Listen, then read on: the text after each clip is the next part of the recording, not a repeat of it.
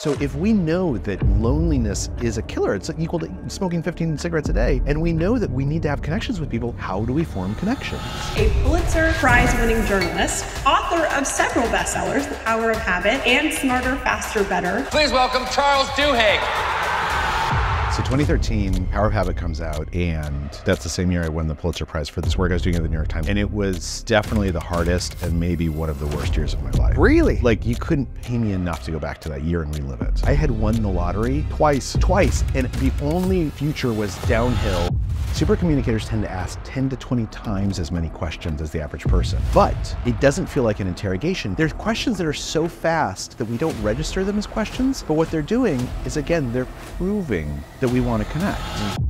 Vulnerability tends to be the loudest expression we can make. If someone is saying something vulnerable, we cannot help but listen to it. How can these principles really help put an end to the loneliness epidemic that we are seeing in the US, but also in the world? It is a fantastic question and probably the most important question to be thinking about right now, right? Welcome back, everyone, to the School of Greatness. Very excited about our guest. We have the inspiring Charles Duhigg in the house, who is a Pulitzer Prize-winning reporter, author of the #1 New York Times bestseller, The Power of Habit, which has now sold almost 10 million copies, and author of the new book, Supercommunicators, How to Unlock the Secret Language of Connection. I'm super excited you're here. And I wanted to start with a quote before we dive in. Okay. I saw this quote about the current loneliness epidemic that's happening in the world, but specifically in the US. And this was from I believe the general surgeon, who said the lack of social connection poses a significant risk for individual health and longevity. Loneliness and social isolation increase the risk for premature death by 26% and 29% respectively. More broadly, lacking social connection can increase the risk for premature death as much as smoking up to 15 cigarettes a day. Poor or insufficient social connection is associated with increased risk of disease, including 29% increased risk of heart disease and 32% increased risk of stroke. Furthermore, is associated with increased risk for anxiety, depression, and dementia. And I wanted to start by asking you to reflect on that. And I'm curious, how can the principles in supercommunicators, how can these principles really help put an end to the loneliness epidemic that we are seeing in the US, but also in the world? It is a fantastic question and probably the most important question to be thinking about right now, right? So there was this study that was done called, they now call it the Harvard Adult Happiness Study. Yes. You're probably familiar The with it. Longest longitudinal study that's ever been done. And it started over 100 years ago. It was actually called the Grant Study at first because this guy named Grant gave money to start it. And they started following all these people, originally just students at Harvard, but then people who lived in tenements in Boston. And as everyone got married and had kids, they started following them. And they had these hypotheses. And what they wanted to figure out is, what is the correlate with future success and happiness, and most importantly, longevity, health? And they had these hypotheses. Again, this is like the 1910s, 1920s. They were like, if you have a two-parent family, you're probably going to live longer than if you have a one-parent family. If you go to Harvard, you're probably going to live longer than if you didn't go to Harvard. And they studied all this stuff, what careers people have, what they eat. And they found ultimately there was only one overwhelming thing that determined whether people were happy and whether they lived a long time, longer than average. How many connections they had to other people, particularly when they're 45.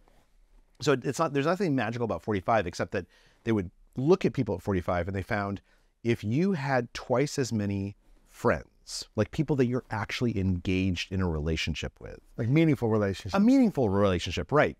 If you have twice as many of those people in your life, on average, you will live up to 20 years longer. Wow. And by the way, you'll end up being more financially successful. So then the question becomes, okay, so if we know that loneliness is a killer, it's equal to smoking 15 cigarettes a day, and we know that we need to have connections with people, how do we form connections? And part of it, as you know, we were talking about sports, you're an athlete, like part of it is you can go and do things with people, you can be on a team together, but the number one way that we create relationships, that we create connections, is through conversation. Yes.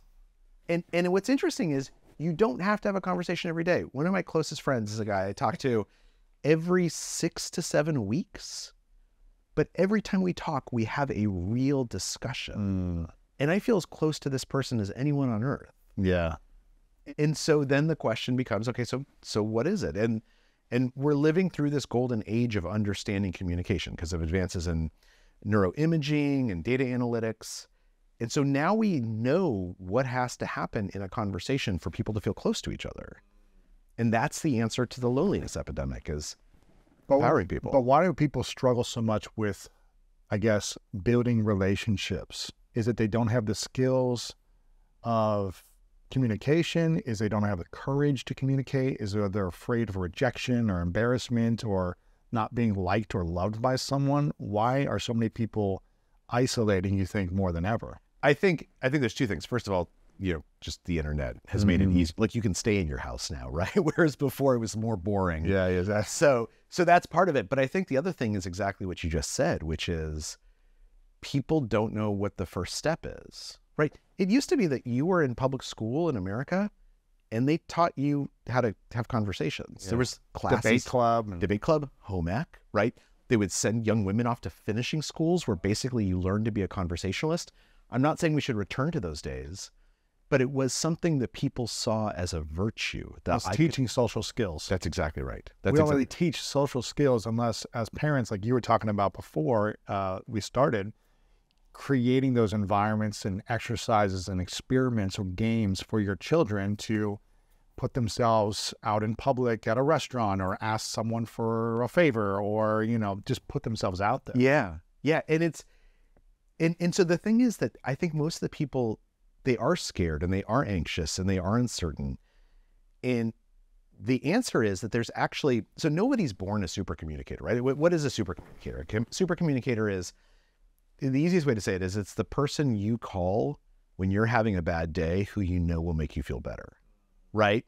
Like, for me, it's a guy named Greg. Like, I give him a phone call and I just know he's going to make me feel better. He's going to make me feel listened to. He's going to make me feel happy. Another guy named Donnan. And do you have someone like that? Like when I Sure, Matt. Okay, Matt, right. Exactly. And so for you, Matt is a super communicator. And Matt is probably a super communicator for other people. And you're absolutely. a super communicator for other people. That is not an inborn trait. It's not like Matt was born under a different star or he has some special charisma. It's probably that Matt has learned how to communicate, oftentimes by failing to communicate, or oftentimes by feeling like he's left out and paying attention to how other people behave and sort of just noticing a little bit more what's going on. What we know is that anyone can become a super communicator because it's just a set of skills that any of us can learn, the same way we can learn to read. But as a society, we have not said that's an important set of skills for a little while. And I think that with the Surgeon General and others coming out, we're beginning to say, right, actually, this is critical. Is there a difference between super communicators and super connectors? So I think that there's some people, the answer is yes, depending on what you mean by super connector. There's sometimes there's super connectors who are kind of transactional, right? They're super surface level, or transactional. Or they just know everyone and you're like, I need a favor. And they're like, oh, this guy can help you out.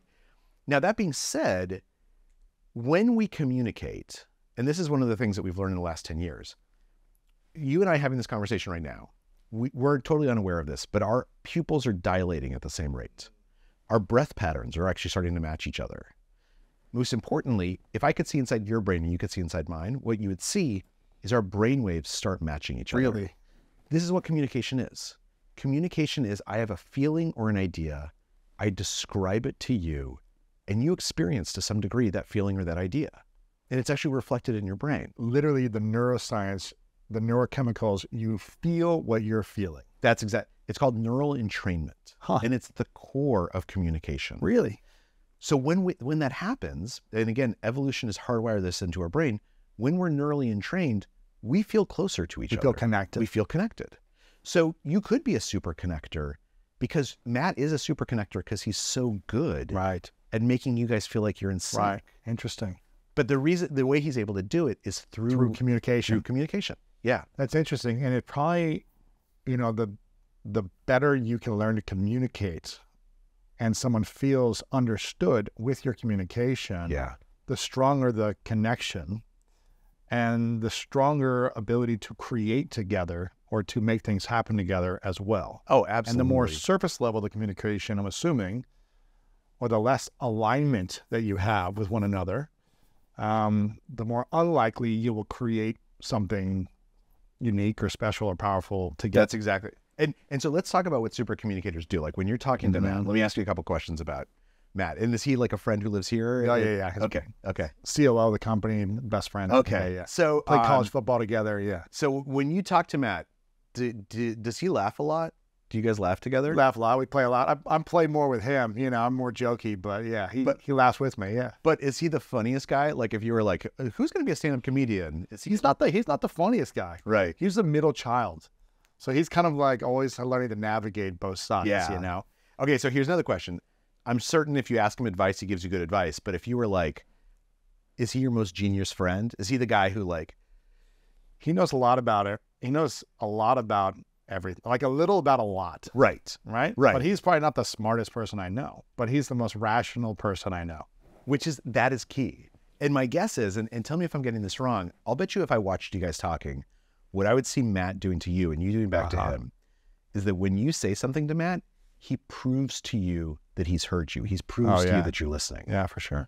And there's this thing called looping for understanding that's actually like a formalized way of doing it. Looping for understanding. Looping for understanding. What does that mean? So looping for understanding has these 3 steps, and it's particularly useful if we're in a conversation where we're in conflict with each other. So they teach it in the Harvard negotiation program and in law schools. And what you do is if you want to prove to someone that you're hearing them, which is critical if you are in conflict, is first of all, ask a question. And there's specific kinds of questions that are powerful that we can talk about. Okay. Step number 2 is repeat back what that person said in your own words. Not what they said exactly, Right. but how you interpreted it. How I'm hearing you, what I'm hearing you say. And then step number 3, and this is the one we always forget, ask if you got it right. Interesting. Now, I'm guessing, and tell me if I'm wrong, that if I was watching you and Matt, that you say something to Matt kind of meaningful, and Matt is like, you know, man, like, I totally hear you because it sounds like you're feeling down and it's been a tough day, and that you need to make it through this. Did I get that right? Like, does he do stuff like that? Yeah, I mean, I guess when you're that close, you don't need to know that you got it right. Exactly. You just get it right. Right. You know, you're just so in sync that if he didn't get it right, I'd be like, no, that's not how I feel. That's exactly right. I would correct him because we have that type of relationship, but that makes sense. And I think that's what a lot of therapists do too. Yeah. It's almost like they'll ask a deeper question. Let me understand deeper. What I'm hearing you say is this. Does that sound about right to you? And I know that you've spent some time in therapy. How does it feel when that therapist does? It feels incredible. It feels magical. You feel heard. You feel like someone finally understands you. Yeah. And being understood allows you to feel, it's a safer feeling. Now, my friend Jay Shetty says that learning to be misunderstood has been a superpower for him, not having people understand him. Not everyone's going to understand you, but I think when you have relationships where people do understand you or see where you're coming from, it makes you feel safer with them. Yeah. That type of communication. Evolution has developed a reward sensation from feeling understood and feeling connected because that's what helped our species survive, right? The early ancestors who said, like, I want to take care of my young because I feel a bond to them, or I want to pair off with this community and invest in this community, they're the ones who made it. Right. And so we have this inborn need and desire and sense of reward when we feel understood.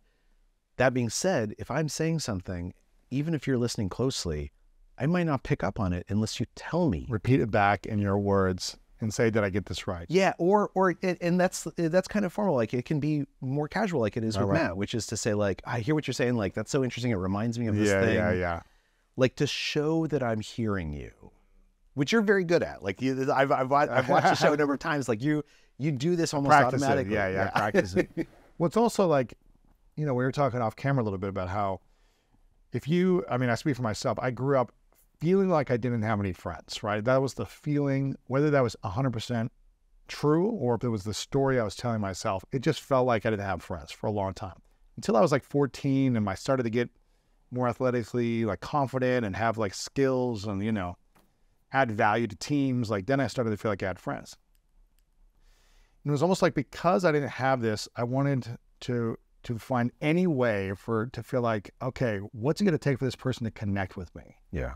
Oh, I heard that they're having a bad day. Let me check and ask them what's going on and how can I help them? Oh, this is what you're going through. And then you see, oh, someone's listening to me. So I became really good at listening. That's interesting. Because I didn't have a lot of friends. And so I would just ask people questions. I also never felt confident being like the center of attention and having all the funny stories or like knowing what to say or knowing anything to say because I didn't feel like I was intelligent. So I would ask questions because that was the easiest way to build relationship. Right. Not by having all the answers, but having the right questions build the deepest relationships for me. Not by being the smartest, funniest, best looking or whatever, but by being interested in other people made me more interesting to them. And just being an attentive listener. Yeah. Like you said, this goes into looping for understanding. I didn't know this was a thing. I was just like, oh, it's working. Let me ask more questions. Yeah. Let me get deeper. The deeper I would ask the question, I really rarely ever ask surface level questions. If it is, it's like I quickly go deep just because I can't stay there. It just doesn't feel right. So the deeper I go into more questions, people feel like, wow, no one's really asked me these things. Right. Oh, they must care in a different way. Yeah.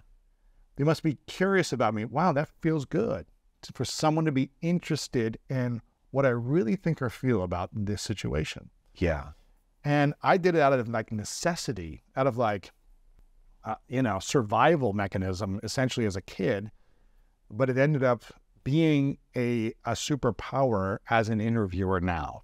And probably as a human, right? Sure, yeah. And by the way, the fact that you weren't good at it is something you have in common with most other people who are consistent super communicators. This is one of the reasons we know it's not an inborn characteristic, is because if you talk to people who are the best communicators and you say, have you always been a great communicator? They'll tell you no. As a kid, I felt lonely. I felt like I couldn't connect with people. I felt like I didn't have friends. Or my first job, they made me a manager and I completely screwed up. The reason they become a super communicator consistently is because they've just thought a little bit harder about it. Usually because they have to, usually because they screwed up and they're like, I don't want to screw up again. And it's just thinking a little bit more about how communication works that allows us to really connect with other people. So how does communication really work? Are there different styles of conversations? Yeah. So this is one of the big insights. And then I want to get back to questions because I think it's really important. One of the big insights from the last decade is that we tend to think of a discussion as being about one thing, right? We're talking about my book, or we're talking about, whether we should send the kids to this school or that school, or where we should go on vacation. But if you look at the conversation that happens, the discussion, what you'll see is that there are multiple different kinds of conversations in that same discussion, in that same dialogue. And most of them fall into one of three buckets. There's usually a practical conversation, which is a conversation where we're trying to figure out actually what we want to talk about and how to talk about it, but also maybe we want to fix a problem or make a plan. It's practical. It's using the frontal cortex of our brain. There's a second kind of conversation, which is an emotional conversation. And if I come into you and I'm telling you about where I am emotionally and you suggest a solution to me, I'm going to be like, people don't like that. You're a jerk, right?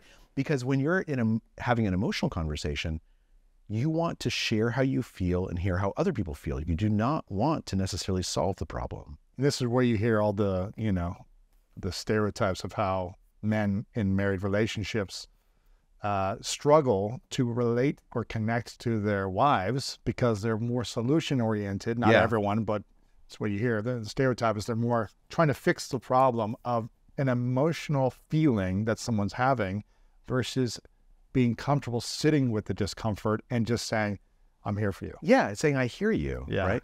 That's like solving the problem. That's exactly. If men understood that you just doing that is solving the problem and sitting in the uncomfort of that, but that's a hard skill to learn. It's a hard skill to learn. It's a hard skill to learn. And then the third So that's the second one, the emotional conversation. So there's a practical, emotional, and the third one is a social conversation. And that's about how you and I see ourselves in respect to society, how we think society sees us, how we get along with other people. And so one of the things that we've found is that exactly what you just said, that what's known as the matching principle within psychology, that if I'm having an emotional conversation and you're having a practical conversation, they're both legitimate conversations, but we won't hear each other. Like I'm going to say something emotional to you. You're going to try and fix my problem in a practical way. And I'm going to be like, A, you don't hear me. And B, I don't hear you. Like I'm not paying attention to your solution. It's going to create more miscommunication. So how do you know which one you're in? So through deep questions. And what supercommunicators do is they match the other person and they invite them to match back. And so how do we do that? These deep questions, which is exactly what you just said. A deep question is a question that asks me about my values, my beliefs, or my experiences. And as you mentioned, like a deep question might not seem deep. So if somebody says, what do you do for a living? Oh, I'm a lawyer. Oh, really? Do you love practicing the law? Like, did you always want to be a lawyer? Like, what made you decide to go to law school? Those are easy questions to ask, but all three of them are deep questions. Right. Because what I'm asking you, like, what are the experiences that led you to where you are today? What are your beliefs that motivate going into the law? What are the values that your work means to you? And when you answer that question, you're going to tell me so much about yourself. And then if I'm prepared for this, I can listen. Because if someone says, oh, I went to law school because like it was really important to me to have a steady job, and I knew lawyers, there's always work for lawyers. And so so this person is in a practical mindset. And if somebody else says, I went to law school because I saw my dad get arrested and I wanted to fight for the underdog. Wow. That's emotional. That's emotional, right? Wow. And so interesting. So just and by the way, the same person might answer that question both ways, depending on what how they're feeling at that moment. But now I know, like, oh, I can match this person emotionally, or I can match this person practically. And there's a kind of hear it, and you can sometimes just ask. In schools, they teach teachers that when a student comes up and they're upset, they should ask them, do you want to be heard? Do you want to be helped? Or do you want to be hugged? And those are the three kinds of conversations. And it just feels... Yeah. What do you need? It's essentially, what do you need without saying, what do you need? That's exactly. If you can learn to listen and then ask a deeper question, you'll understand what they need based on these three levels, I guess, of practical, emotional, or social conversation. That's exactly right. And if you have trained yourself to understand how to be a super communicator and practice it, you're going to feel like a hero to everyone you connect with. You're going to feel like, wow, Charles really understands me and really gets it. And he's just so easy to talk to every time I talk to him. It's going to make you more likable. Yeah. More opportunities are probably going to flow your way. You're going to be more top of mind for people in the future when something comes up in a positive way. They're going to come to you. All these different things are going to happen. I guess you're going to have to learn how to create certain boundaries if they're, coming to you too much or using you or whatever it might be. Yeah. But those are good problems to have. Yeah, exactly. Right? Everyone wants my attention. I'm too popular. Yeah, exactly. And I find that it's also when somebody asks you what you want out of a conversation, it feels really good. Like I might come home, and sometimes I come home and I'm like upset about work and I'm complaining to my wife, and she'll say, okay, do you want me to solve this with you, or do you want me just to listen? Right. And vent or whatever. Yeah. And until that moment, I didn't know what I wanted. But when she asked the question, I'm like, oh no, I want you to listen. Like, I don't want a solution. Yeah. Like suddenly now I know, like, oh, the way I feel better is just by venting. Right. Yeah. Exactly. I can be that way too sometimes. You say in the book that all conversations are negotiations. Can you explain what that means? So they're what's referred to, particularly at the beginning of a conversation. We usually have what's called a quiet negotiation. And it's important. Oftentimes people hear negotiation and they think of a negotiation where the goal is to win. A quiet negotiation is very, very different. The goal is not to win. The goal is simply to understand what the other person wants. That is the win, I guess. Yeah, that's the win, right? That's the win. But I don't have to defeat you, right? But we can win together. So when I came in today and I sat down with you and we were kind of chatting about how our lives are going, we signaled to each other a bunch of stuff. Like we signaled that we were casual with each other, that we like each other. Yeah.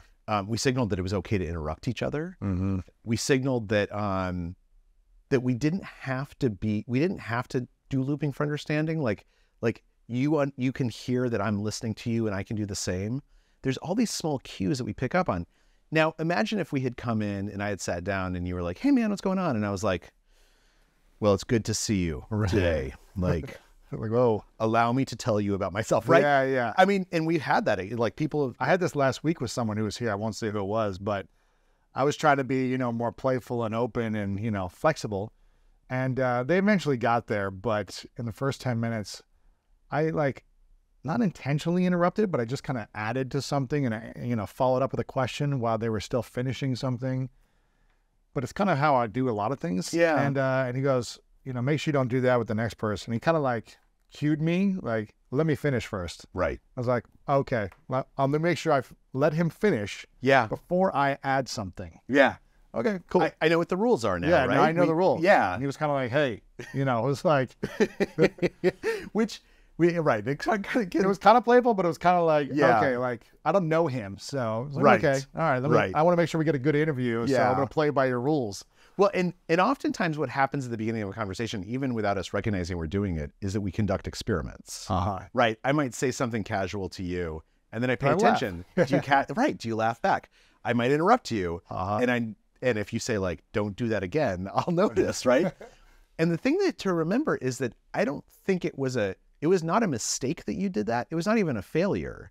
Because the whole point of a conversation at the beginning is to work out those rules. Experiment with it. And if every, my wife is a scientist, if every experiment is a success, you're a terrible scientist, right?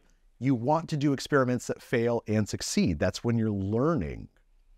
And the fact that this guy told you that, it means that he actually told you something about how he communicates. He likes, yeah. Yeah. And as an interviewer, I don't know if you do this when you're doing research or interviewing people as well. For me, I like to tell people when they ask me about interviewing or podcasting, this is my 11th year now of doing this show. It'll be 11-year anniversary, probably when this episode comes out.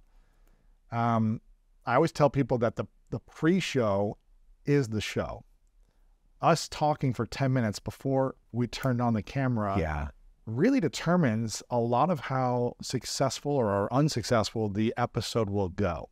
Or the energy or the flow is based on the connection when someone enters the door, the experience and the environment you create for them, whether that's you or the actual environment, your ability to see them before going on, and if they feel heard and seen. Yeah. That is the show. And vulnerability, right? 100%.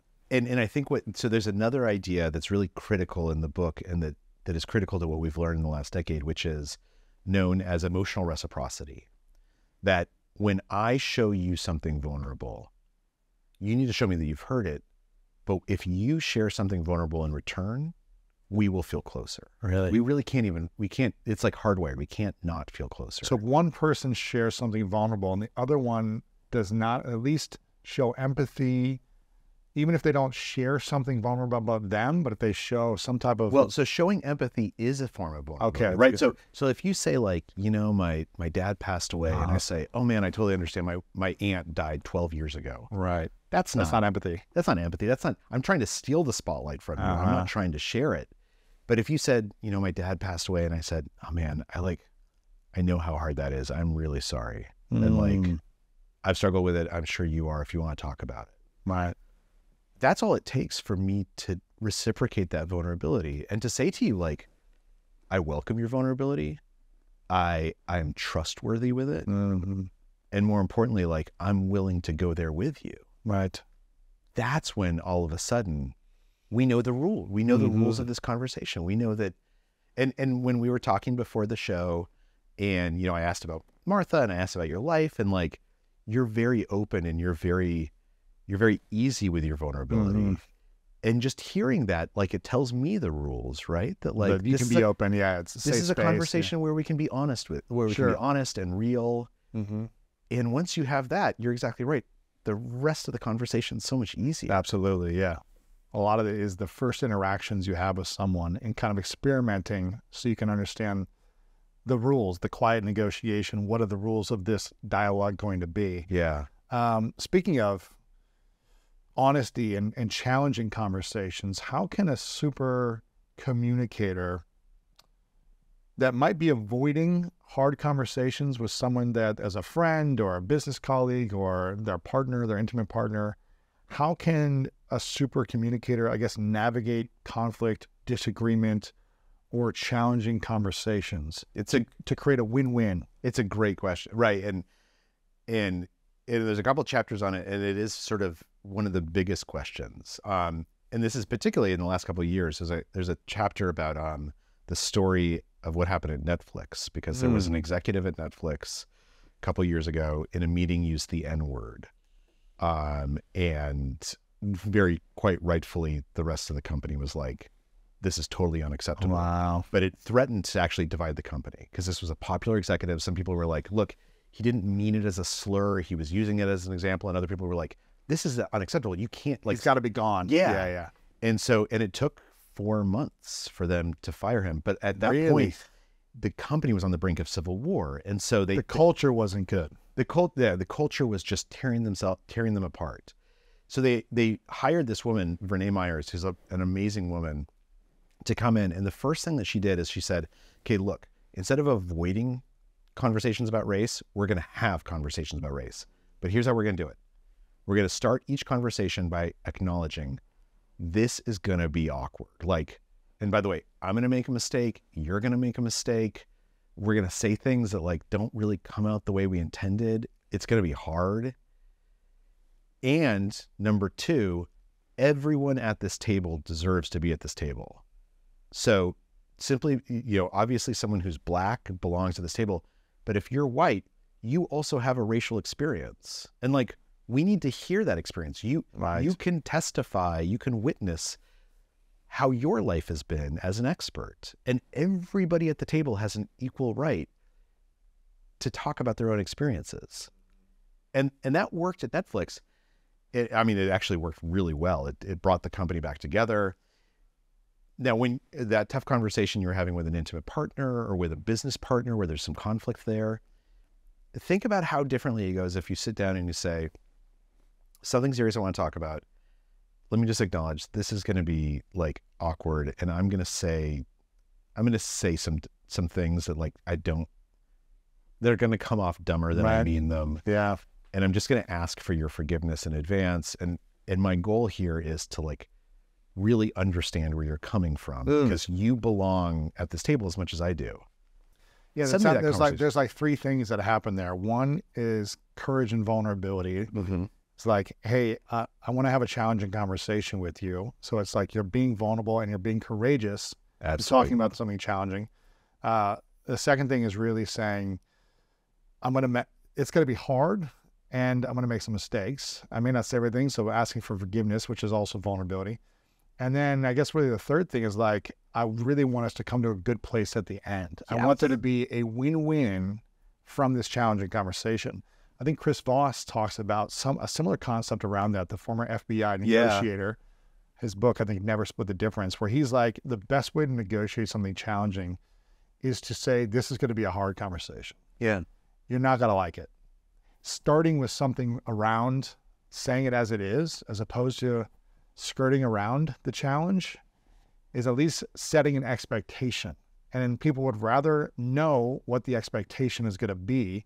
It's like when a doctor says, it's not going to hurt that much, but then they pinch you and you're like, that was really painful. Right. It's like I had to do like an implant surgery, like with a fake tooth, right? Oh, wow. And because I had teeth removed when I was younger, and so they put these teeth in the last couple of years. And I asked the doctor, I go, how painful is this going to be? And he's like, it's going to hurt. He was like, it's not going to be comfortable. He's like, there's going to be pain. As opposed to, I really wanted them to say, like, it's not going to be that bad. You're going to be fine. But he goes, it's going to be uncomfortable. It's going to be painful. And I was like, I don't like knowing the anticipation of the pain. But when the pain was happening, it wasn't as bad. Yeah. It was painful, but I met the expectation because he communicated clearly. Exactly. And so it made me trust him more. It made me feel safer because I knew what to expect. And so when you're talking about this, like having this, I guess, directness of like, hey, this is going to be a hard conversation for me, maybe for you, but I want us to win at the end of this. That's totally, and that's key. I mean, the last 5 years, like there's been a lot of conversations about race, right? And the difference between going in and saying, I want to acknowledge up front that you as a Black woman have had very different experiences than me as a white man. And I want to really understand you, versus having a conversation about race that we've been forced into where we never acknowledge that actually we're talking about race. That first conversation goes so much better. And the same is true of gender, of religion, of politics. Like, when you sit down with your crazy uncle at the Thanksgiving table, like if you say to them, like, Mike, like, we have a difference of opinion, but like, I really want to understand where you're coming from. It changes the entire dialogue. Yes. When you were doing the research for Supercommunicators, what was the thing that stood out to you the most? That you either were doing well and it was a confirmation to what you were doing, or something you realized, oh, I've had this whole thing wrong. And a lot of people have this thing wrong. And if we just started doing more of this, there would be a lot more harmony in relationships. I think the biggest thing, two things. The first is listening for and engaging with people's emotional conversation. So think about how frequently, like, you're at work and you talk to someone and you're like, how was the weekend? And they're like, oh man, my son graduated and I was just so proud of him. Or actually it was a tough weekend. Like some stuff came up.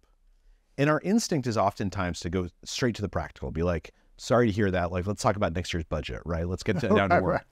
But if you just take a beat and you match that person and you say, like, tell me about your son. Like, I can't wait. Like, tell me what he's like. Or you say, like, I'm sorry that it was like a tough weekend. Like, I've definitely had tough weekends. If you ever want to talk it over with me, I'm here for you. That engaging that emotional conversation, allowing yourself to recognize it and saying, like, this is actually an important part of communication. That I think has been super powerful. Really? Yeah. Just because I think in 2017, I was at the New York Times and they made me a manager. How was that? Well, I thought I would be great at it. I was like, I have an MBA, I've had bosses before. Yeah. And I was okay at the logistics part of it. I was a terrible manager. Really? I was so bad because of the communication part. And usually what it came down to you're is, a writer, you're a journalist. I you're know. This award-winning expert at this. Believe me, it caught me off guard too. And again and again, the thing that happened was that somebody would come and they would basically say, I want to talk to you about something emotional. And I would treat it as something else. You went right to practical or something. Or social or like problem solving. Yeah. And if I had just slowed down and said, okay, look, just tell me how you're feeling. Like, I just want to like understand how you're feeling and hear it. It would have changed everything. I would have been such a better manager. Mm. So that's the first thing that has really shaped how I communicate. The second thing is, so humans' superpower is communication, right? The reason we survive as a species is because we can communicate. The reason why we've thrived. And we have instincts on how to communicate. And the other thing I've learned is to be a super communicator means learning some stuff, right? Learning tools or skills. But the goal of those tools or skills are actually just to remind us of what our instincts are. Because our instincts are really, really good. Yeah. And when we screw up, it's usually because we don't listen to our instincts. We don't listen to our gut. Yeah. Yeah. Instead, we're like, well, I'm supposed to behave this way. I'm supposed to be a macho, or I'm supposed to be X or Y or Z. Instead of like stopping and saying like, what am I authentically experiencing right now? Because if you share that, you're probably going to connect with the other person. Yeah. So I've tried to indulge that more. Wow. That's cool. Yeah. We talked about looping for understanding. We've talked about deep questions. We've talked about the 3 different types of conversation. Yeah. I'm curious about how to have a conversation that turns into abundance of opportunities for you. Is there a way to draw from your work in this book that people could say, if I just started doing this thing, it would unlock a level of abundance, financial abundance, better opportunities for me? is there a certain style of conversation I should be having, a way I should be listening that unlocks abundance? Is there anything from your research that talks about that? So let me ask you a question, because I know that this podcast started with you looking for mentors, right? You going out trying to learn. Yes. So when you approach someone before you're like a young guy, you're reaching out to these like very successful folks. What do you do that gets them to take some time to tell you their insights? You mentioned something in this book that I think you're going to be referencing here in a second, which is about really creating relatability on different things from either the past or whatever it might be. And so originally I would reach out to people through LinkedIn. This is in 2007, 8, and 9 for my other business that I had. And I would reach out to them, leaders in kind of like the local community in Columbus, Ohio, CEOs and executives. And I would email people originally and just say, hey, I'm inspired by what you've done. Can you help me with some advice? Type of conversation. Yeah. And I wouldn't give them any responses. Maybe a couple of like, hey, I have no time for you, or not right now. And then I started just experimenting other things. And I started really researching the person I was going to be messaging and emailing.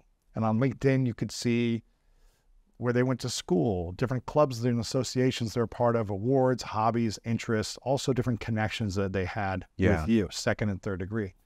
So I started saying, well, let me try to find different things we have in common. And in the first sentence or two, I would say, hey, Charles, I see we both live in New York City, whatever it is, any commonality at all. Right. I see we and 9 other million people, exactly. right? Yeah. We're both, we're both authors. I've written a book. And I see that you like running half marathons, and I just ran my first marathon last year. Whatever it would be, I would try to find 3 levels of commonality. Yeah. And when I started to do that, it was almost like every person was replying to me, and everyone would give me an hour to either jump on a phone, meet in person, like whatever I asked, they would give me time.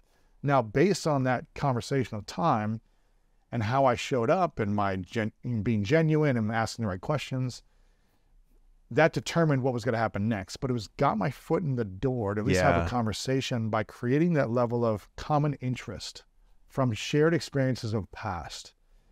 And the better I got at researching and understanding based on a profile and able to communicate our shared interests, the more people wanted to connect with me.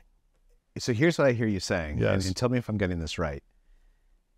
Because if you email me and you're like, we both live in New York, we both run marathons, I'd be like, it's more direct to what the person's doing. Or let's say it is more direct. Let's say like, I see that you're on a softball league. I played softball.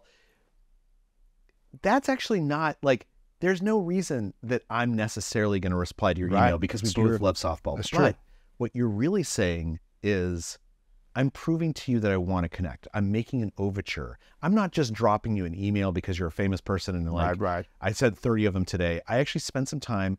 I'm making what's known as a bid for connection.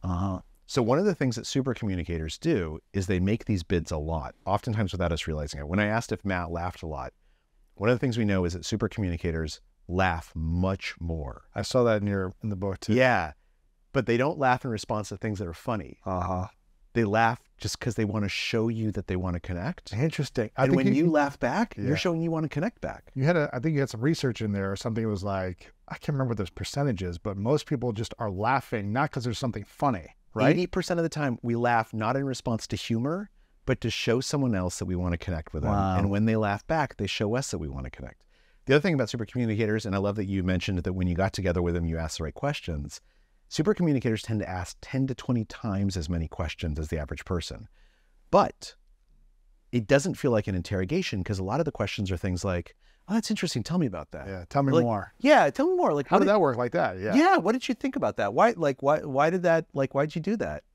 There's questions that are so fast that we don't register them as questions, but what they're doing is, again, they're proving that we want to connect. Showing interest. Showing listening, showing that I am opening myself. There is this thing about vulnerability that vulnerability tends to be the loudest expression we can make. If someone is saying something vulnerable, we cannot help but listen to them. Wow. Right? All of reality TV is based on this principle, right? Like, our brain is hardwired so that when we see vulnerability, we have to stop and listen. Wow. And when you say to someone, I see that we both love softball and like, can I have a couple minutes? You're exposing a vulnerability and they listen to it. Interesting. And it makes you seem trustworthy. So that's the thing that I would say is that the thing that creates abundance is to put those bids out there, to make that first offering, and to laugh at someone's joke, to show them you want to connect, to ask them a deep question, to say like, you know, like, I understand that you probably don't want to talk to someone like me, but like, I've done a little bit of research about you and you just seem so interesting to me. Like, can I just ask you a couple of questions? Right. That vulnerability, that authenticity, we hear that. Yeah. I understand you're probably the busiest person. You probably have no time for someone like me. Right. I would just love to be able to ask you like 2 or 3 questions. Absolutely. And by the way, You're probably going to say no, but you know, I'm just. And by the way, we both went to this high school, right? Like, Right, it's just something. By the way, It's something. is something. By the way, the fact that we both went to that high school doesn't mean anything, but the fact that I looked up what high school you Exactly. went to shows that I genuinely want to connect. And it's fascinating. I don't know if you're like, where did you go to college? I went to Yale. Yale. Yeah. I don't know if someone reached out to you who's like, I don't know, 24, who just graduated Yale, who's like wrote at the Yale newspaper or whatever, and they reach out to you and there's just like, you know, I know that you probably don't have time right now because you've got all these things going on, but I'd love to have 5 minutes of your time. You're probably, and we both went to Yale, you're probably more likely to reply to that person than someone at Harvard who said the same thing. Right. And it's not Just because of the association. and it's because they sought me out. They know enough about me to know that we have this thing in common. The fact that I went to Yale, I haven't been to Yale in 20 years, right? It doesn't really matter. It doesn't Like- matter. It's not part of my identity. But the fact that they did the research to figure out where I went to college. So if they went to Harvard and they were like, or if they went to, Just researching. University of New Mexico, and they say like, I saw that you went to Yale and like, I've always admired Yale. And I'm just wondering if I could ask you a couple questions. Literally someone did this 3 days ago. No way. And I got on the phone with them and I was like, don't become a journalist. Like the industry's disappearing. But it is. And it doesn't matter what you say as much as it matters what's behind what you say, the message I'm sending.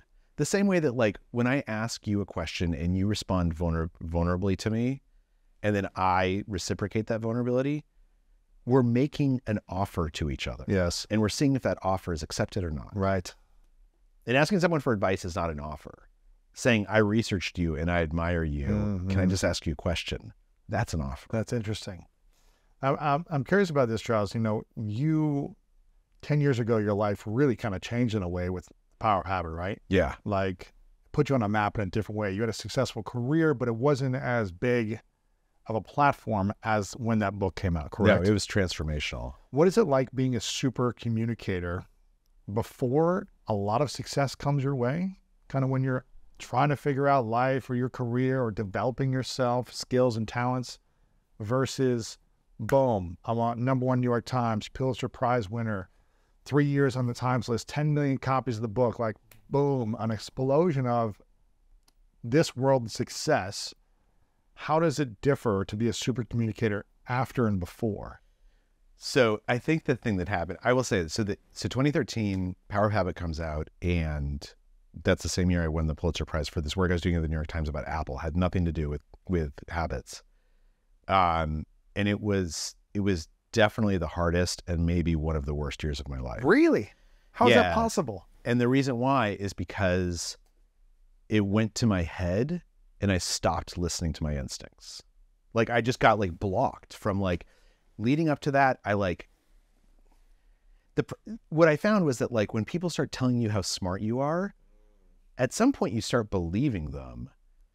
And that's always like the path to ruin, right? Like luckily I have a wife who like would tell me how dumb I was. So that helped a lot. But it was a really challenging time. And I think what happened is that You had more success than ever before. You had more money, more fame, yeah, opportunities. and all that stuff was great. I feel so lucky to have had that. Like I feel so Yeah. fortunate that this happened. But it was the lowest time for you. You couldn't pay me enough to go back to that year and relive it. It was so hard. I felt like every single opportunity, like I felt like I was on top of I had won the lottery, And Twice. yeah, twice. And the only future was downhill. And by the way, if I don't continue winning the lottery, it's because my fault. Because like I'm a dummy. Like I squandered this opportunity. And so I got so inside my own head that I actually stopped being a super communicator, to be honest. I talked a lot more than I listened. Because everyone wanted your advice, or they thought you had all the answers, or whatever. Yeah, or because they were giving me money to go stand on a stage, and like nobody ever says like your idea is not a good idea when you're standing on that stage. It's when you're in a newsroom, or when you're with your friends, or when you're with your spouse. They're the ones who are like, that's a dumb idea. Like you aren't thinking clearly. And so so the reason I wrote Supercommunicators was because I had these experiences where I felt like I'm a professional communicator and I'm doing something wrong. And actually one night I sat down and I wrote out over the past year all the places where I felt like I had failed to communicate. So like fight with my wife that we could have avoided, manager at work and not doing a good job, not doing right by my team, my kids coming to me and like, you know, clearly wanting to like connect, and I'm like caught up in like some article I'm writing or something. Too busy or whatever. Yeah. And it's not like I was a monster. Like I wasn't doing this all the time, but as I looked at it, there was like once every 2 weeks, once every 3 weeks, there was something. And I thought to myself, like, if I'm so smart, like why am I failing at this? And so the way the book started was me calling experts and just saying like, I have this friend who's bad at communication. Can you tell me? Right. But I would say like, look, like, you know, this is a fight I had with my wife. Explain to me like what I did wrong. And that's when they started saying, actually, there's a science behind this. You can learn this science. Like you can get better at this. And so a lot of recovering from that success was learning to re-listen to these instincts that were there that the success had sort of made harder to hear. Even the words you just shared there, recovering from the success. There's so many people that want to be successful. They want to make more money. They want to have their work or their message be a bestseller. They want to get acknowledged for their work, their efforts. They want to win awards. They want bigger followings. But when you got those things initially, you had to recover from them. Yeah. It was the most challenging year of your life. Yeah. What is it about fame, money, and success you wish everyone knew about? You know, and a lot of people, I mean, you've spoken about this eloquently. Tim Ferriss has written about this. The problem is that when you're chasing something, and the chase is glorious, right? The chase is pure. It feels so good. Like you know what to do every morning when you wake up. You start to think that the point of it is the thing at the end of the chase rather than the chase itself. Like you're so focused. I was so focused on winning a Pulitzer Prize. Like I like wanted it so bad. And the letdown was, I mean, I love having won it. I feel like it's a real honor. But like once that was gone as a North Star, I was like, what do I write about for the New York Times now? Wow. Like, and so I think what happens is that. Was there a big hangover, emotional hangover for you? Like how long did the joy last when you won Pulitzer Prize? I don't know, 30 or 40 minutes. Like really? Like, yeah, because then I started stressing about like, what am I going to say in the speech? I got to thank this guy. Like, how do I navigate? Because this is the thing that people, like everyone who's listening, they're listening because they want to become better, not because they want to be best. Once you're best, like that's less fun than improving yourself, right? I mean, frankly, they're already best. Everyone who's listening to this is probably a huge success at what they do. They are successful.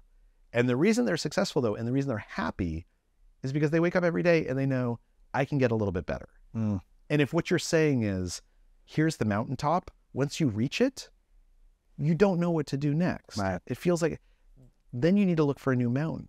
And the real answer is just to recognize, actually, the mountain is life. Mm-hmm. Like the mountain is like, I have a great relationship with my wife, but how much better can I be as a husband? And like, I love my kids and I'm close to them, but like, how can I know more about their lives? Like, how can I help them more? Like once you stop saying there is a goal I'm moving towards, then you start to recognize like, the goal is actually what you do every day. Mm-hmm. And that's so much more rewarding. Wow. Do you think? You think I that's think right? so, yeah. I'm curious about right before, maybe the year leading up to that moment.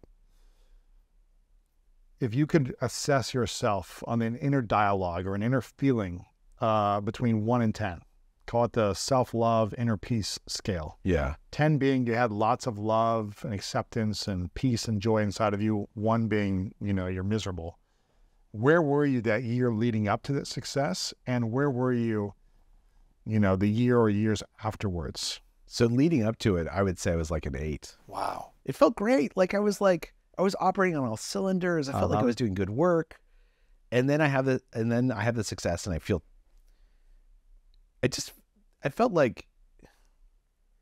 anticipatory regret. I felt like I'm going to make a mistake, and I'm going to feel like the stupidest person ever for not taking advantage of this opportunity. Really? And it took a couple of years for me to get back to being an 8. And the thing that happened was I wrote another book that did not do very well. So I wrote a book called Smarter, Faster, Better, which I think is actually, I loved writing it. I think it's a good book. It was a good book to write. It's not a good book. It's not designed as a book. It's too random. Okay. And I wrote it because I thought that it's what readers wanted from me, rather than something that I was really wanted to create. That I wanted to create.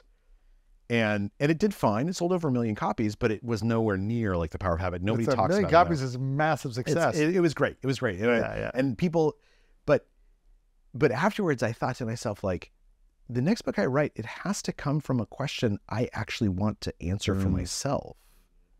Right? Again, the journey is more important than the destination. Yes.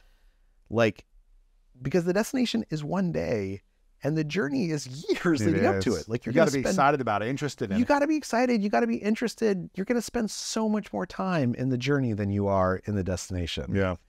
So if you're only thinking about that destination, you're missing a lot that's happening around you. Wow. Can I ask you? Because I know that your athletic career, your football career, was cut short by an injury. Mm-hmm. When that happened, what was that like afterwards? Was there? It's pretty depressing for about 1.5 years. Yeah. Sadness. Well, I had a surgery, so I was in a cast for 6 months in this position, in a full arm cast, where I couldn't straighten my arm. Couldn't turn it or straighten it for 6 months, except for every 6 weeks they take it off to replace it. And I was like, oh my gosh, 6 months like this, living on my sister's couch, making no money.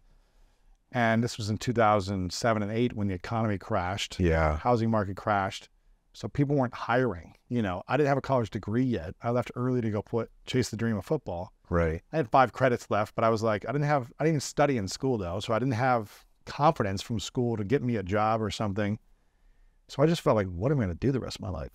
So what pulled you out of that? What's the turning moment that Well, I felt I had a lot of time alone, and I felt I was listening to my inner voice that's saying that I was meant for more.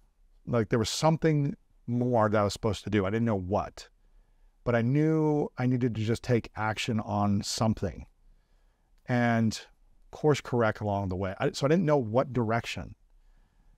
And I started with a list of my fears. And I said, I don't want to be in fear anymore. I don't want to be afraid of my insecurities. So I started writing down a list of my fears. Public speaking was at the top of it.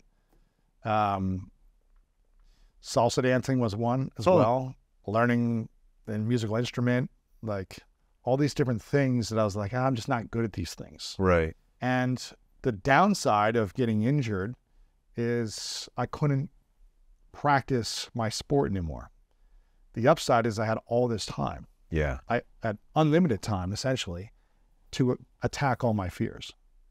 And that year after that, I went to Toastmasters every single week for a year. I found kind of a coach mentor that helped get me into Toastmasters, that recommended it, and would give me feedback on my little 5-minute speeches that were horrible. And I would study every single week. I would practice, I would rehearse, I would film myself and get better at that. I went salsa dancing 3 times a week. I was obsessing about salsa dancing at night to go to the clubs. I did group lessons, private lessons, like anything I could do. I would beg people to teach me. I was listening on CD to like a CD of all salsa music and just practicing in my mind throughout the whole day, then practicing at night physically. Going to Toastmasters, I was being a super communicator and connector. I was on LinkedIn all day, reaching out to people, trying to connect with people to find opportunities. So I was building relationship skills. All these things that I was insecure about, I started to apply them. And it gave me an incredible gifts. It gave me more skills. It gave me connections. And one connection led to the next opportunity. And so I just tried a lot of things, which I might have been distracted, but it was a season of trying and experimenting. And that led me to my first kind of money-making opportunity, an online marketing company that I created. And I did that for many years until I transitioned into the podcast. Yeah. So it was kind of like, all right, let me just try a lot of stuff and then see where something takes me. And what I love about that story is that it was the things that you were bad at, you studied and you became not just good at, but really good at. That's why I say so many of these super communicators, they are people who have these periods where they were bad at communication. So they felt like they had to pay more attention to it. Yes. They had to like study how it works. Like I mean, I say this confidently and with humility at the same time, that I can go anywhere in the world, to any salsa club in the world, and walk in randomly and look for the best female salsa dancer and ask her to dance and have an incredible dance with this person. That's amazing. Anyone in the world, because I've done it. Right. I literally traveled the world doing this to give myself these experiments. I go, what if I do this in Argentina, in Mexico, in Ireland, in France, in Australia, in New Zealand? I went around the world because I was afraid to do it. Yeah. And I was afraid of rejection. So I was like, I need to put myself in situations to be rejected. And it would be an experiment. I'm going to go in, I'm going to look for the best female dancer, and I'm going to ask her to dance with me, even if I don't speak the language. And I would get rejected a lot. And I was like, oh, that doesn't feel good, but let me just keep going. And I would make it a game. I was like, how can I get them to come up to me by the end of the night to dance with me? Because they see how good you are. You can actually dance. It's just like experiments and games, right? Yeah. And the public speaking thing, I'm going to Mexico next week to get a big paycheck to speak. And I would have never been able to do this had I not had that time to practice every single week. Well, and so what I love about that is that you've changed the definition of success. And I think that gets back to why that year after Power of Habit came out was so hard for me, is that oftentimes when we go into a conversation, we think that the point of a conversation, the definition of success, is to like convince the other person of something, right? Or to like win the conversation, or to prove that I'm right, or look smart, to feel smart, to look smart. And the real point of a conversation is simply to understand the other person. It's not to agree with each other. If you and I differ on gun control or abortion or something like that, we're not going to convince each other. But if I understand what you're saying and you feel listened to, and if you understand what I'm saying and I feel listened to, then that conversation is a success. Wow. The same way that going into a club and trying to learn to salsa dance, the definition of success is not that the best dancer in that place says yes right away. The definition of success is that you asked 7 different people and 6 of them turned you down and you persisted. Yeah. Right? I kept going. Yeah. Exactly. Or that like after writing a book and winning this prize, that my definition of success was doing work I'm proud of every day, regardless of whether it's going to win a prize or anyone's going to read it, doing work that feels meaningful to me. Right. When we find the right definition of success, it's not hard to align how to achieve it. It's just that oftentimes we haven't thought more deeply enough about what success actually means for us. Right. If someone's you mentioned kind of winning a conversation or trying to look right in a conversation, what's the best way super communicators can navigate or influence or resolve the conflict if it's just not going well? Maybe at a family holiday thing or a relationship or whatever it might be, where it's just, this is not going well. There is this power move. And before I describe it, let me just say, not every situation has to be a conversation. Like, it's fine if your uncle is spouting off about some crazy lizard people are going to take over the world. Just walk away. Yeah. Or just be like, oh, that's interesting. And then just don't engage, right? Like, you don't have to have a conversation with everyone. When I say to my kids, I want to talk about your room. I'm not looking for a conversation. I'm looking to tell them like it's time to clean your room. Yeah. But let's say you do want to have a conversation. So what's the number one thing you can do if someone has said something to you that's aggressive or crazy or offensive to you, is to ask a deep question. And the easiest question, ask the deep question, is tell me, like, you're clearly passionate about this. Like, why is this so important to you? Like, what is it about this that's so important to you? Why? And at that point, I'm not judging. I'm not offering any judgment, right? And what that person is going to tell you is they're going to tell you not about that topic. They're going to tell you about who they are, their values, their beliefs, their experiences. That's exactly right. Like if you're saying something, you know, you like the Eagles and I hate the Eagles, right? And I say to you, like, why are the Eagles so important to you? What you can tell me about is like me and my dad used to go, and it's so meaningful, this relationship and these moments, all that stuff. And I know what it's like to have meaningful relationships with a dad, right? Like I had those moments, like that's something where we can connect. And the fact that I think that you're an idiot for liking the Eagles, right? Which let me just say, I love the Eagles, but as an example, but like suddenly we're not talking about this thing that's a source of conflict. We're talking about who we are. And the truth is, you are an expert on who you are. Like I can't even question your expertise on your values, your beliefs, your experiences.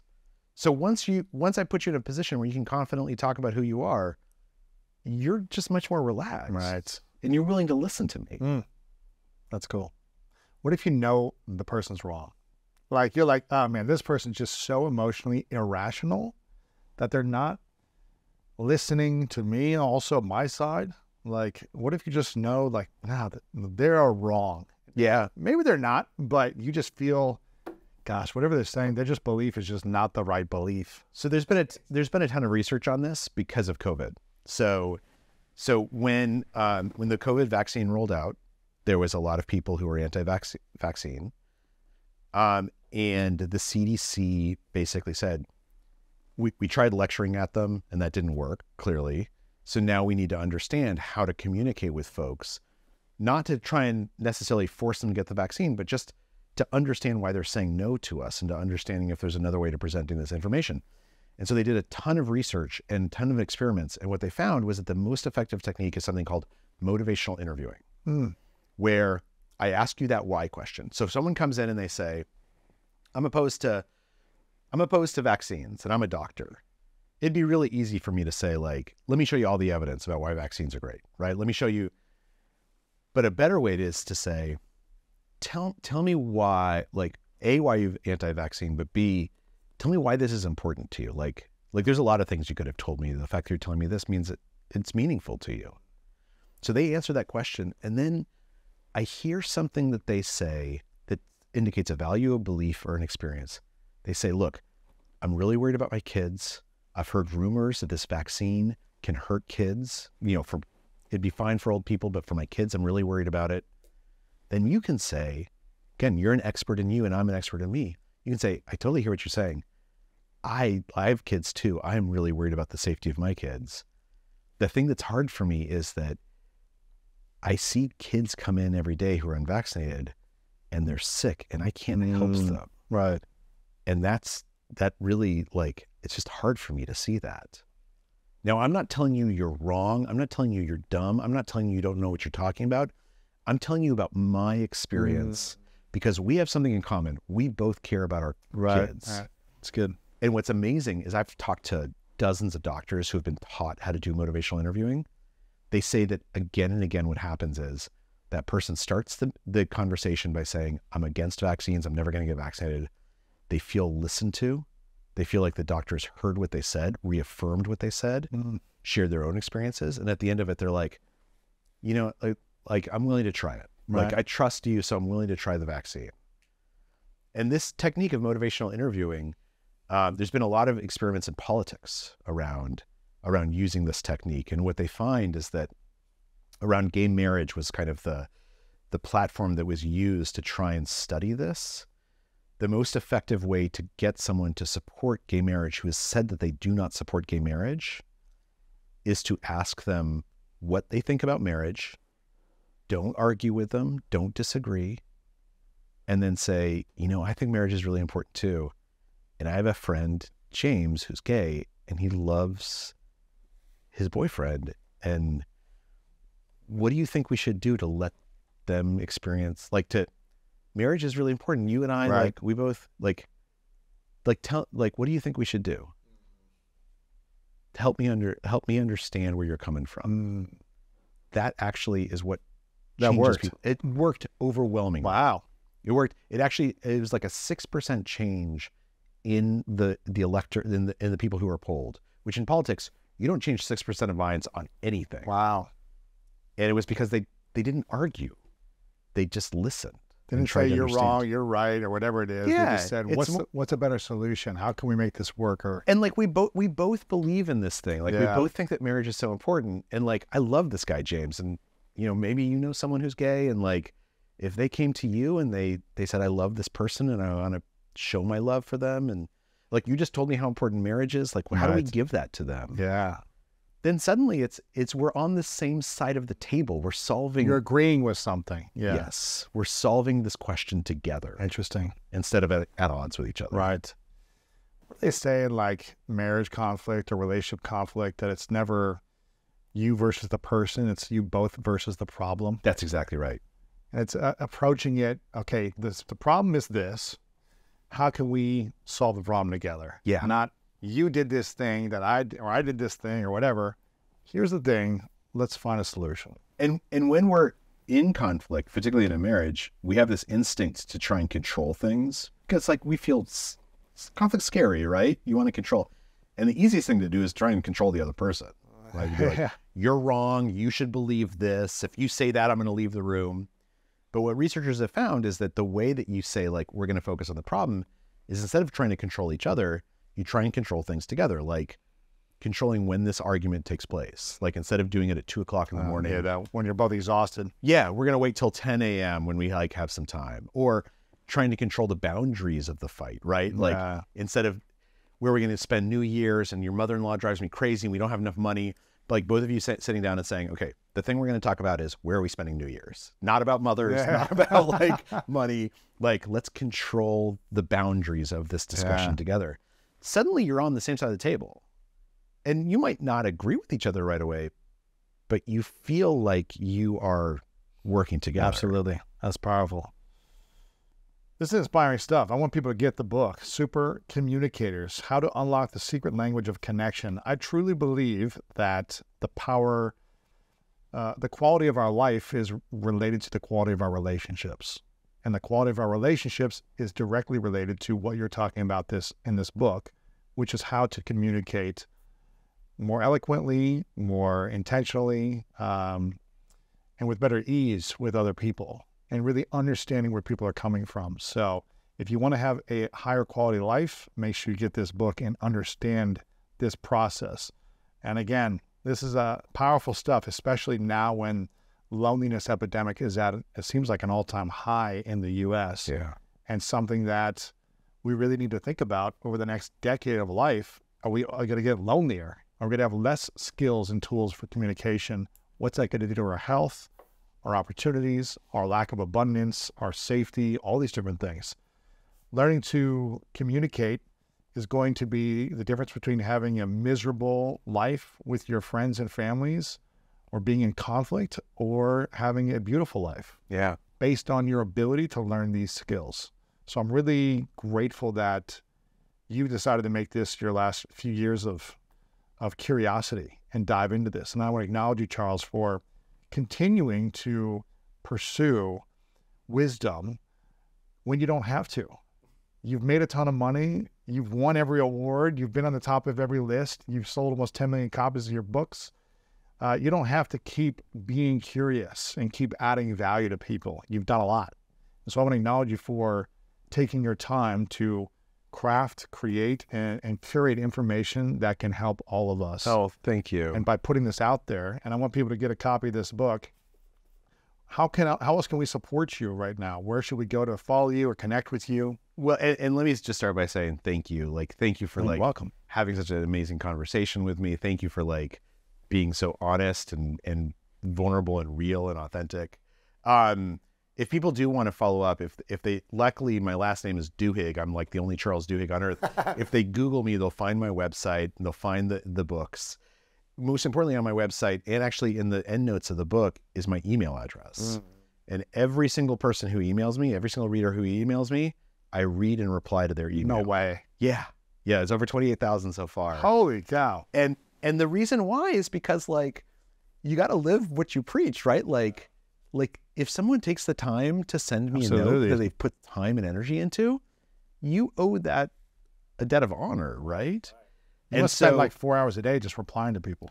I let them build up. So, they just spend like then I spend a Saturday. It's and sort of like going through and like reading them. But I'm Charles at charlesduhigg.com. If anyone wants to reach out, I'll definitely see your email. And I would love to hear people's stories about how they communicate, like what they've found has helped them be a super communicator when they've needed it. Awesome. I love it. So they can follow you, get the book, email you.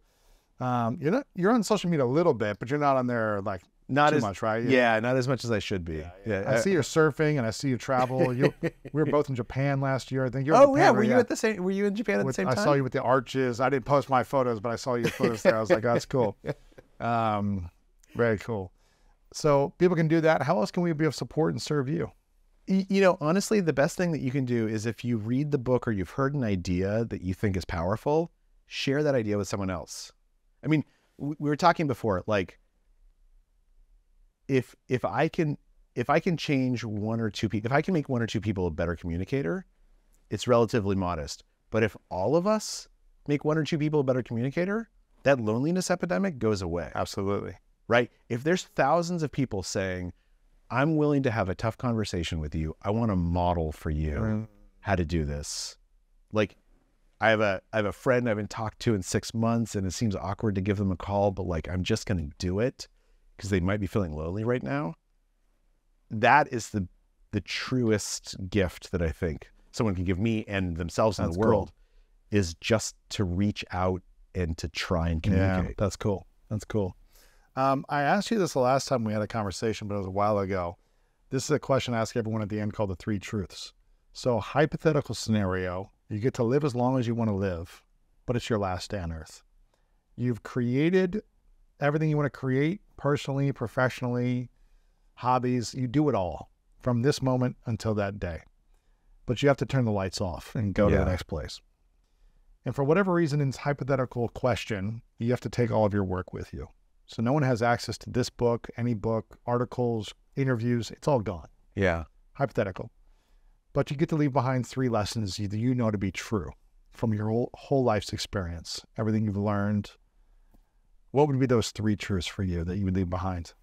So I think the first one is just pops into my mind immediately is the more you invest in your spouse and in your kids or whatever your relationship is, that's the closest relationships you have, every single ounce of that investment will be worth it. And it will be returned to you in like 10x. And there are so many times, particularly when we're chasing success, that we don't invest in the people around us. And whatever that prize is that you get, whatever that money is that you get, it's nice. It's freeing, but it's not as nice as like a wife who loves you or kids who enjoy spending time with you or a husband who like thinks the world of you or just having like a great friend who you can call anytime. That's a beautiful one. So that's number one. Number 2 is... I don't think I've ever heard that one. Oh, really? I don't think I can remember hearing investing in people like that and how it will return in your investment. So that's really cool. So the second one I think is it is always worth betting on yourself. Like, when I went to business school, I graduated with my MBA and I decided to become a journalist, and I was the lowest paid member of my class for the next 4 years. Like, I went to Harvard Business School. Everyone went to go make a ton of money. I was making, I think, $40,000 my first year and I had like 90 grand in student loans.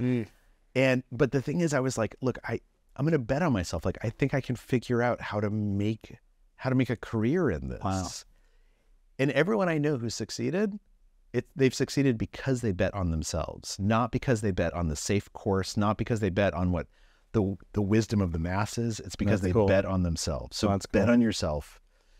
And then the third one is that as soon as you get something, you don't really enjoy it until you start giving it away, right? Like I found, I was lucky enough to make some money from the Power of Habit, and I have tried to give to charity, and I've tried to support my friends, and I have never felt as rich in my life as when I give a check to someone who needs it.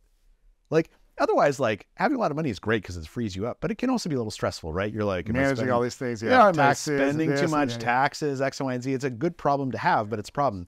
But then we started this scholarship for new writers who work at bookstores. And like, when I sent over the check, I was like, man, this is like the richest I've ever felt in my entire life. So I think that's true, not just of money, it's true of like influence and kindness, right? Sure. But like as soon as you find something, it's when you give it away that you're like, oh, this is something I actually have. Wow, that's cool.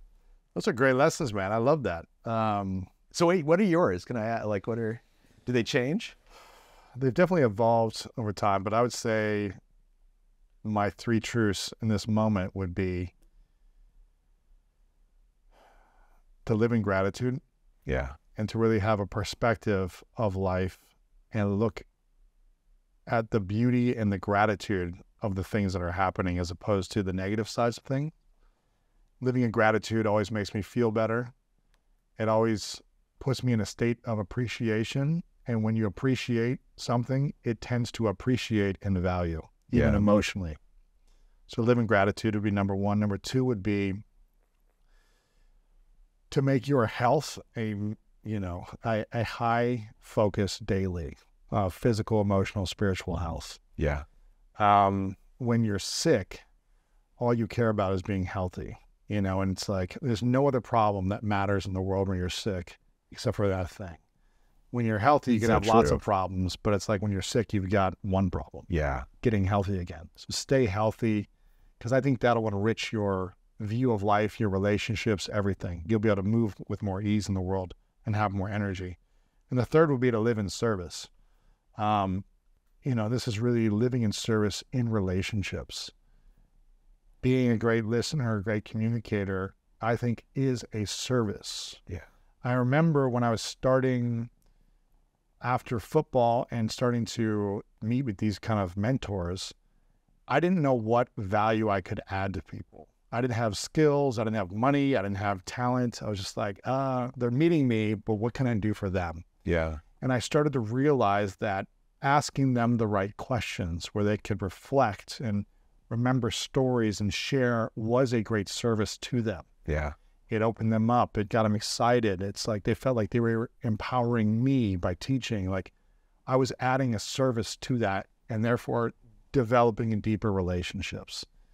And so living in service to the people around you is how I'd say is my third truth. So Those are really beautiful. gratitude, health, truths. and service. I'm going to totally steal them. I like yours, though. I like yours. Final question for you, Charles. What's your definition of greatness? Honestly, my definition of greatness is that when that day comes, when we die, that people show up and they say, you know what? I just really liked knowing this person. My dad died about 6 years ago, and we went to the funeral, and all these people showed up, so many people. And they just said, like, I like your dad brought some joy into my life. Wow, that's cool. And he did lots of other stuff, right? But like, I don't know what could be greater than when you're no longer there for people to say, like, I'm so glad I knew that person. Wow, that's cool. Yeah. That is greatness. Yeah. Charles, thanks, man. Appreciate it. Thank you. So depending upon my daily interactions, I get so caught up in my world that I don't get my practice. Mm-hmm. And so, like when we started traveling in right after the pandemic, I'm getting ready to go into a hotel. I haven't done a hotel upgrade in a while. And I almost talked myself out of it. Really?